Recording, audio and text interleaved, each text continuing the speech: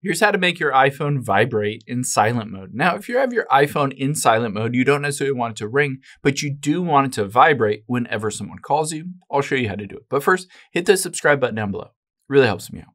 Thanks, guys. Now, let's open up the settings here. And once we're on here, we're going to do two different things. Let's scroll down until we get to sounds and haptics right under notifications. Tap on that. Now, you'll be able to see here, silent mode is turned on at the very top, and you can see under ringtones and alerts is haptics. I can tap on it, and it's currently set to don't play in silent mode. But I'm going to switch it over to play in silent mode, or I usually have it set to always play. So no matter what, it will always have the haptics. However, this is across the entire board of your iPhone. You also need to turn this on in the notifications. So let's go back here and tap on notifications right above it. Now we'll just scroll down until we find the phone app here.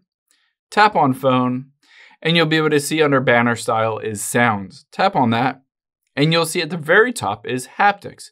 Now on here, if you have this set to none, even if you have it on sound and haptics turned on, if this basically notification has it off, then it won't do that. But on here, you can choose whatever you want, whether it's accent, alert, a custom vibration, or just the synchronize, which is the default haptics or vibration that will happen whenever someone calls. So now you're good to go. Whenever somebody calls, even if you're in silent mode, it will still vibrate on your iPhone.